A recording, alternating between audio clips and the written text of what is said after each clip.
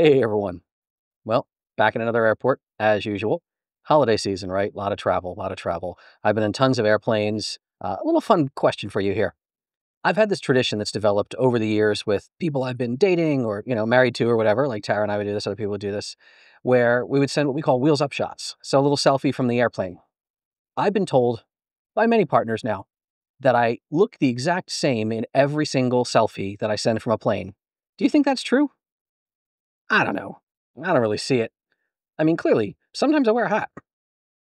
In addition to being on lots of planes and trains and automobiles, during the holiday travels, that also means I've been on a lot of airports and train stations and other places. Places that have elevators and escalators. And like it or not, this is the physical safety channel, right? So part of that is devices we use all the time. And you all like the elevator and escalator content. There was a comment, a series of them, in fact, in recent videos that I've talked about elevators and escalators, where a question came up, and it's a question that's been asked many times elsewhere on the internet. You could just search for it if you wanted to. The answer's out there, but I use way less water than Google or ChatGPT, so I'll give you the answer as well.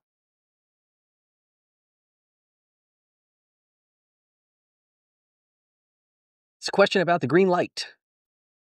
What is the green light that you sometimes see when you're getting on and off an escalator? You don't always see it nowadays. Some people might say, why? How come sometimes yes, sometimes no? Does it mean I'm on an old escalator or something that's not modernized? Well, it could be, but probably not.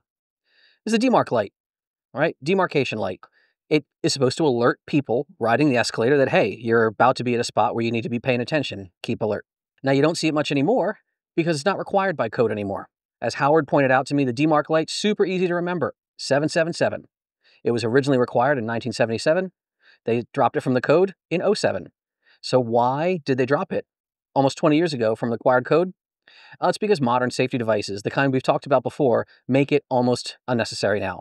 Yeah, the step impact device, or nowadays what you'd actually have is the cone plate impact device, which is much more sensitive. They are capable of detecting all kinds of jam scenarios where anything goes wrong. If that cone plate, we've talked about this, right? If the cone plate laterally moves or even lifts upward for any reason, that should trigger an immediate impact alert, an immediate stop, hit the brakes, and you might be stuck on the escalator, as we've seen in the news or as we've seen in, I think there was a fictional TV show that talked about this in a funny plot line. But yeah, you shouldn't get hurt. So that's why you don't always see the green lights anymore. They're still out there, as you know, you can see I'm peppering it in lots of footage that I've been shooting for you the past several weeks. It doesn't mean your escalator is broken or not modernized if you don't see one. In fact, you might be on a very, very modern escalator. Safety's always the watchword there. You should be just fine. Speaking of the safety systems on an escalator, the algorithm now is delivering this kind of content to me constantly because it assumes this is what I like, because let's be honest, it is. And I saw this video, the magic escalator prank. And I looked at it, I was trying to figure out, I was like, what the heck is this guy doing? What's going on there? And I asked Howard. Howard obviously is still doing great and he misses you all. And he and I talked about, the green light and so forth. But yeah, I showed this one to Howard. He was like, yeah, well, that guy's a dick. And I said, what's happening? He's like, well, think about what's going on here. Look at the zone where this is happening. You can't do this on the middle of the escalator. It's only right there near the demarcation zone. Can you tell what's happening? The guy is jamming his feet back into the step behind him. So when that tread is trying to drop down to the flat steps area, the tread can't drop down. And that's causing another error. And as Howard pointed out, yeah, magic escalator prank. You better hope the step up thrust switch is working. Because if it does detect you, you're going to magically lose your heel. Yeah, this is a complete dick move. Don't do shit like this, right? If you were to stop a device like this and somebody behind you falls, you're liable for that. You're absolutely like committing a crime. So please, come on, don't. There's plenty of ways you can goof around in our world and play around with systems like this without hazarding other people. And if you do see any of these kind of systems that don't work properly, like you're not performing a field test, right? Don't try to pull that one on me. I know that's how I would rationalize it maybe if I was some punk teenager. But yeah, these systems should always be tested regularly. In fact, Montgomery Kone, shouts out to Lily, Montgomery Kone, right? They have a device. It's an actual fixturing device to perform a cone plate impact test. So it can check different pressures of lateral movement, of upthrust movement. Yeah, these systems should be maintained. They should be working well. They should be protecting you wherever you are, wherever you're riding. I really think that it's really cool just talking about these kind of systems in our world, talking about how things work to get us where we're going and keep us safe while we're going there.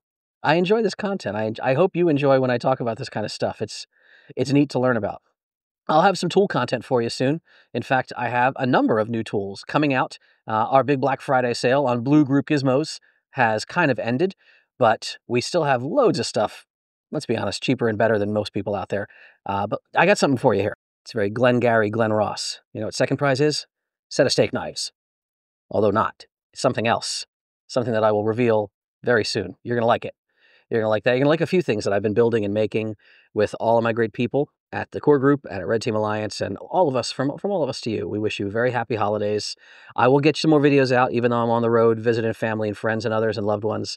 Yeah, I miss all of you. I hope you have good, safe travels, whether you're going up or down stairs that move, stairs that you got to use your legs, on planes, trains, or whatnot. Say hi to your family for you, all right? Eat some good food, drink some good drinks, and please stay safe out there.